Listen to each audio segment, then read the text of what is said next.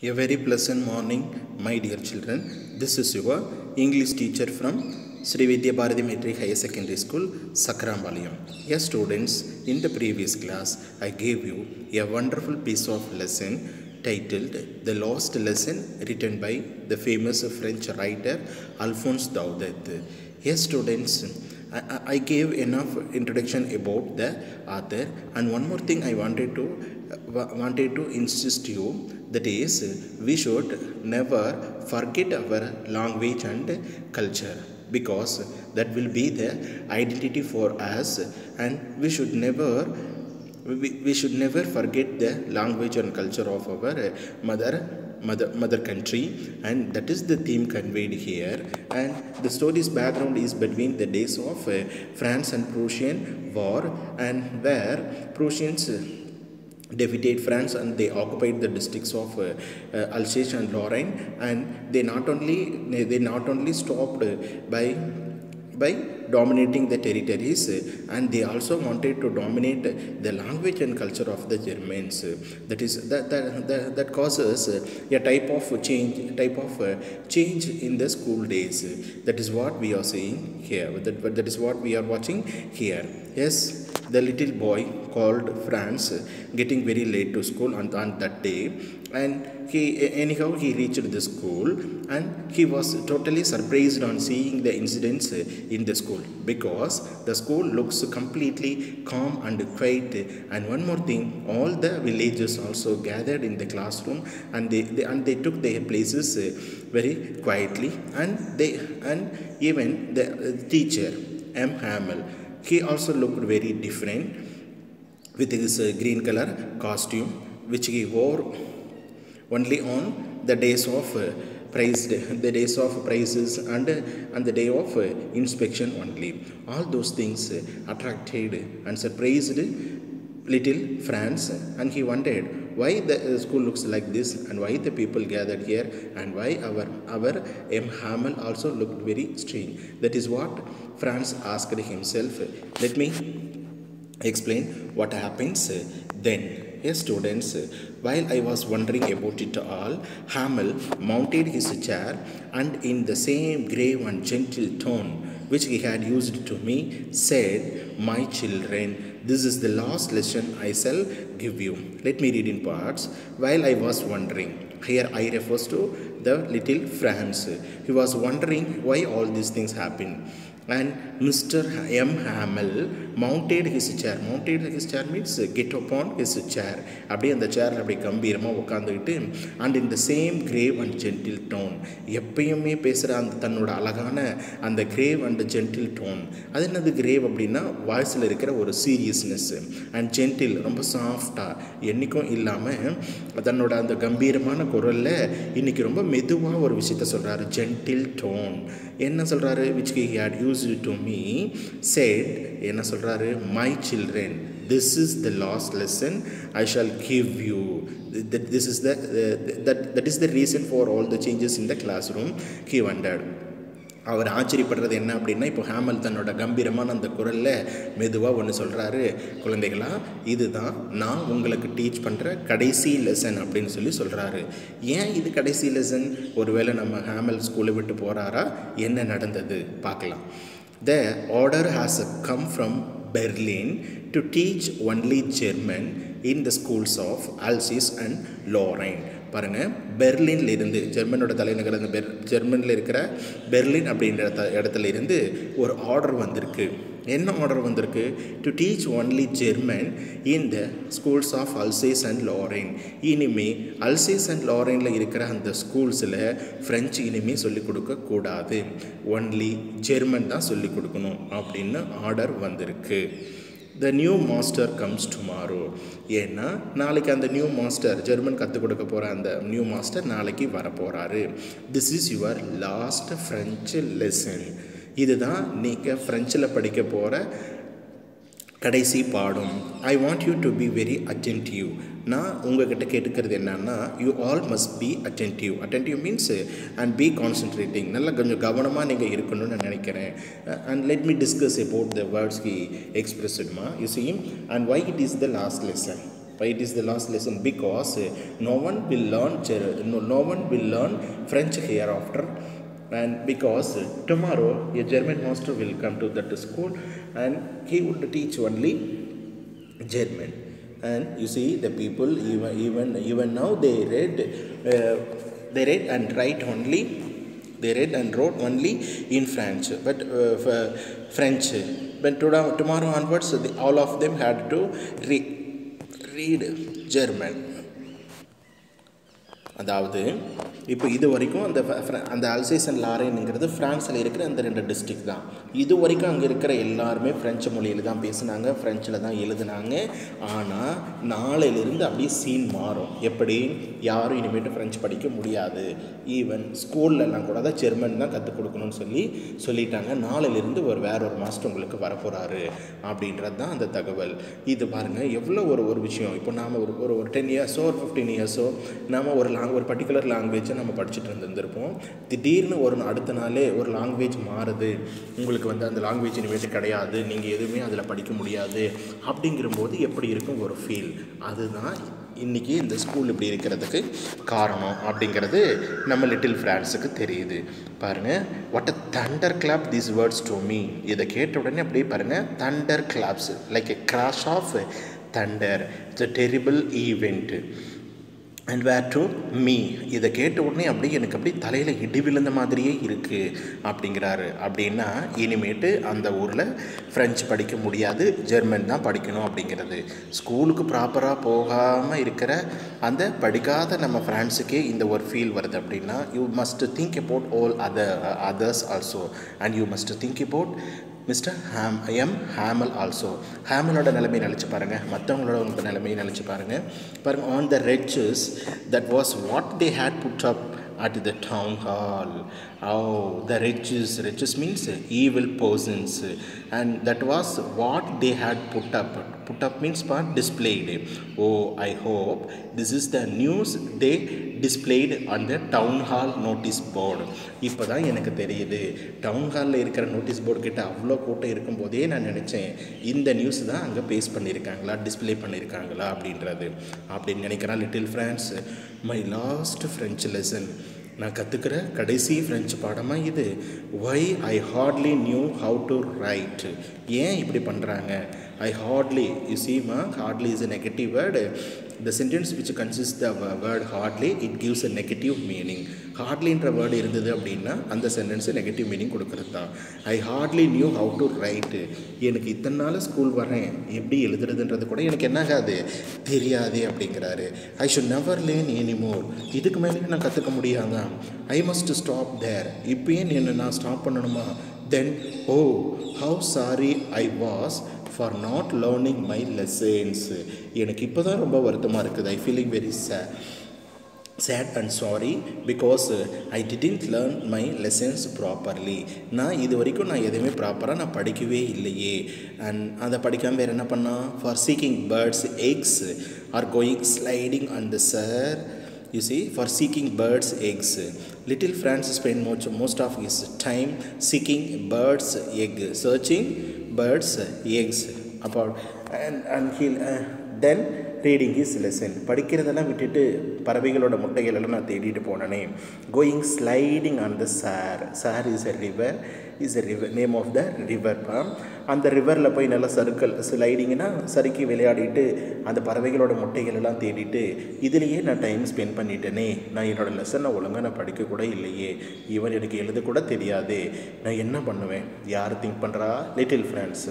My books that had seemed such a nuisance a while ago. கொஞ்ச நாளைக்கு முன்னாடி என்னை பொறுத்த வரைக்கும் அந்த புக்ஸ், என்னோடய புக்ஸ் அப்படின்றது such a nuisance. Little friends thought carrying those books and reading those books, I thought it is a nuisance. அது ஒரு பெரிய நியூசன்ஸாக இருந்தது. so heavy to carry.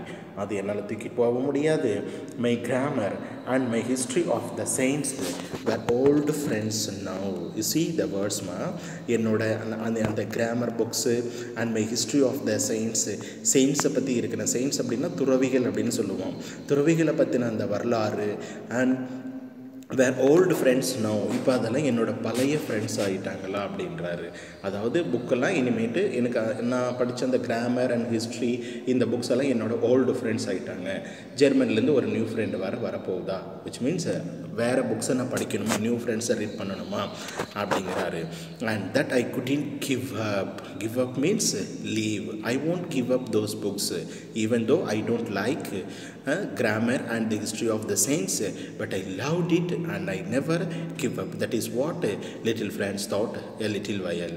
அப்படி தான் நம்ம லிட்டில் ஃப்ரான்ஸ் என்ன பண்ணிட்டு இருக்கிறாரு, நினைக்கிறாரு, எப்படி நான் இதெல்லாம் நான் மிஸ் பண்ண போகிறேன். அண்ட் ஹேமல் டூ அண்டர்லைன் பண்ண, you must underline. And Hamel two, அதை விட ரொம்ப மிஸ் பண்ணுறது யாருன்னா ஹேமலை. ஏன், the idea that he was going எவே. இனிமேட்டு இங்கே ஃப்ரெஞ்சுக்கு கற்றுக் கொடுக்க மாட்டாங்கன்னா வேறு என்ன பண்ண முடியும், ஹி வாஸ் கோயிங் எவே, உடனே வேறு எங்கோ போக போகிறாரு. That I should never see him again. இனிமேட்டு அவர் இங்கே பார்க்க முடியாதா. Made me forget all about his ruler and how cranky he was. Made me forget all about his ruler. ரூலர்ன்றது அந்த அயன் ஸ்கேல்னு சொன்னோம். அவரோட அழகான அந்த iron scale. And how கிராங்கி he was. கிராங்கி means eccentric rough R strange. அவரோட அழகான அந்த strange வாய்ஸையும் அந்த iron ரோலையும் நான் இனிமேட்டு மறந்துடணுமா அப்படிங்கிறாரு. You see, little France is a small boy and he never wishes to go to the school properly and read those lessons properly. Even now he thinks about he was missing all those things. He thinks about all those things. இப்போது இதில் நான் என்ன பண்ண போகிறாரு, எல்லாத்தையும் நான் மறந்துடணுமா, விட்டுட்டு போகணுமா அப்படின்றது நினைக்கும்போது எனக்கு ரொம்ப கஷ்டமாக இருக்குது அப்படின்னு ஃபீல் பண்ணுறான். யார், லிட்டில் ஃப்ரான்ஸ். Poor man. யார் அந்த poor man? M Hamel. It was in the honor of this last lesson that he had put on his fine Sunday clothes. பாருங்கள், it was in honour of this last lesson. தன்னோட கடைசி பாடத்தை இன்றைக்கி கற்றுக் கொடுக்க போகிறேன் அப்படின்றதுக்காக தான் put on means wear. he wears his fine Sunday clothes. அதனால தான் இந்த மாதிரி ட்ரெஸ் போட்டுட்டு வந்திருக்காரா. that is what I remember now. that is what I can understood now. எனக்கு இப்போ தான் அது புரியுது. அதனால தான் இவங்க வந்திருக்காங்களா, அதனால தான் இவர் இந்த மாதிரி காஸ்டியூமில் வந்திருக்காரான்றது. and now I understood why the old men of the village were sitting there in the back of their room. இப்போ தான் எனக்கு தெரியுது why all the villagers came to our classroom. ஏன் வந்திருக்காங்கன்றது எனக்கு இப்போ தான் தெரியுது. it was because they were sorry. அவங்களும் வருத்தப்படுறாங்க. எதுக்காக? they too that they had not gone to school more. இது வரைக்கும் யாரும் ஸ்கூலுக்கு போனதில்லை, எதையும் ப்ராப்பராக எழுத படிக்க கற்றுக்கிட்டதில்லை. அது அவங்களுக்கும் வருத்தமாக இருக்குது. அதனால் அவங்களும் அந்த ஸ்கூலுக்கு வந்திருக்காங்க. It was their way of thanking our master for his 40 years of faithful service.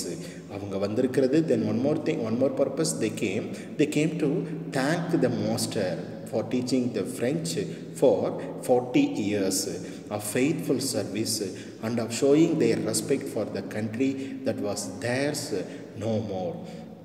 இன்றைக்கி அந்த மனுஷனுக்கு தேங்க் பண்ணுறதுக்கும் அவருக்கு மரியாதை கொடுக்கறதுக்கும் தான் அந்த வில்லேஜஸ் எல்லாம் வந்திருக்காங்க. கொஞ்சம் அதாவது they can't imagine because the country was not theirs. இப்போது இந்த ஊர் எங்களோடது இல்லை, எங்களோட கட்டுப்பாட்டில் இல்லை அப்படின்னு அவங்க நினைக்கும்போது அவங்க அதுக்கு ரொம்ப வருத்தமாக இருக்குது. அதனால் நம்ம ஹேமலுக்கு ஒரு மரியாதை செய்கிறதுக்காக வந்திருக்காங்க அப்படின்றது தான். Let me read it once again. It was because they were sorry they had not gone to school anymore. It was their way of thanking our master for his 40 years of faithful service and of showing their respect for the country that was theirs no more. And let me read. While I was thinking of all this, இது எல்லாம் நான் think பண்ணிட்டு இருக்கும்போது I heard my name called. என்னை கூப்பிட்டாங்க. யார்? It was my turn to recite. இப்போ நான் எழுந்து என்ன பண்ணணும்? I have to recite. Recite means say something from our memory. அதாவது ஒன்றை நம்ம மெமரைஸ் பண்ணிவிட்டு அதை திரும்பி சொல்கிறது. And this is my time to recite. And I stood up.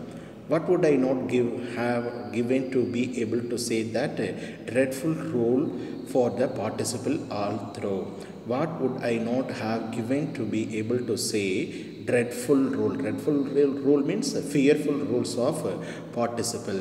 அதை பற்றி நான் எழுந்து என்ன சொல்கிறது, எனக்கு அது தெரியவே தெரியாது. Very loud and clear and without one mistake. எல்லாரும் முன்னாடி எழுந்து ரொம்ப சத்தமாக கிளியராக மிஸ்டேக்ஸ் இல்லாமல் எப்படி என்னால் சொல்ல முடியும். And but I got mixed upon the first word and stood there. Even I got fixed. Sorry, got mixed upon. Mixed upon means confused. Even now I confused about the first words and stood there. ஒரு முத வார்த்தை கூட எப்படி சொல்கிறதுன்னு எனக்கு தெரியல. நான் எழுந்து அப்படியே அமைதியாக நின்னேன்.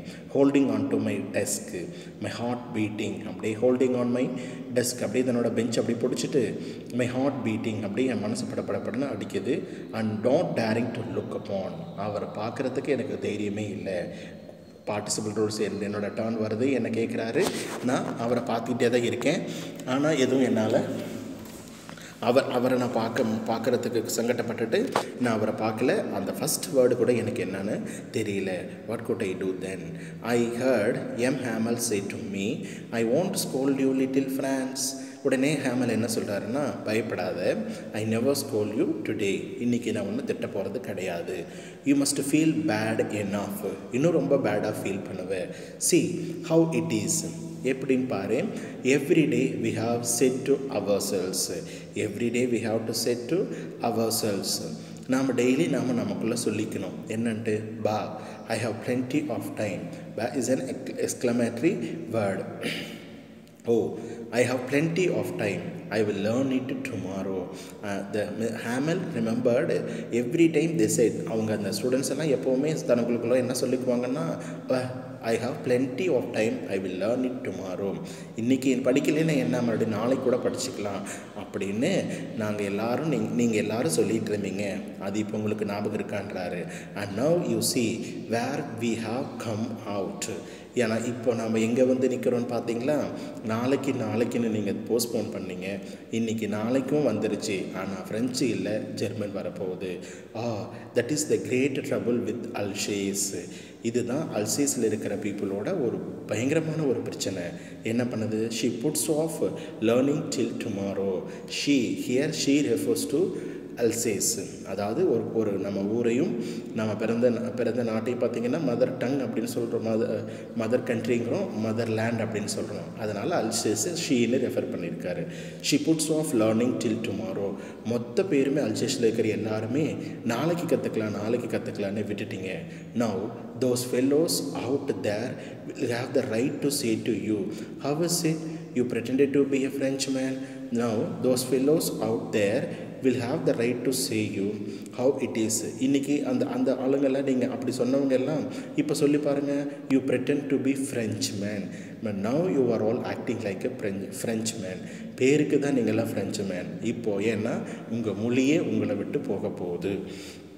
And yet you can neither speak nor write your own language. உங்களோட ஓன் லாங்குவேஜை உங்களால் எழுதவும் படிக்கவோ இனிமேட்டு முடியாது. Then how good you B எ ஃப்ரெஞ்ச்மேன்? எப்படி நீங்கள் ஃப்ரெஞ்ச்மேன் சொல்லிக்க போகிறீங்க அப்படின்றது கொஷின் கேட்குறாரு. But you are not the worst poor little France. ஆனால் நீ எல்லாம் ரொம்ப மோசம்லாம் இல்லை little France. We have all a great deal to reapproach ourselves with. Find fault with. And this is the time we have to find our mistakes and realize now. இன்றைக்கி தான் நமக்கு ஒரு கரெக்டான டைம். நீங்கள் பண்ண தப்பு என்ன அப்படின்றத நீங்கள் ரியலைஸ் பண்ணுறதுக்கான ஒரு டைம் அப்படின்னு சொல்கிறாரு. அப்போது இனிமேட்டு நீங்கள் ஃப்ரெஞ்சு பீப்புள் கிடையாது, இனிமேட்டு நீங்கள் ஃப்ரெஞ்சு பேச மாட்டீங்க. நாளிலிருந்து ஜெர்மன் தான் வந்து உங்களுக்கு சொல்லிக் கொடுக்கும், ஜெர்மன் தான் உங்களுக்கு கற்றுக் கொடுக்க போகிறாங்க. Then how can you say you are அ ஃப்ரெஞ்ச்மேன்? எப்படி நீங்கள் ஃப்ரெஞ்ச்மேன் உங்களை சொல்லிக்க முடியும் அப்படின்னு கொஷின் கேட்குறாரு Hamel. And he made them to think about and find the faults what they had. And as students, with this I conclude this session, and let me see the remainings in the following classes. Thank you students. Thank you for your kind support.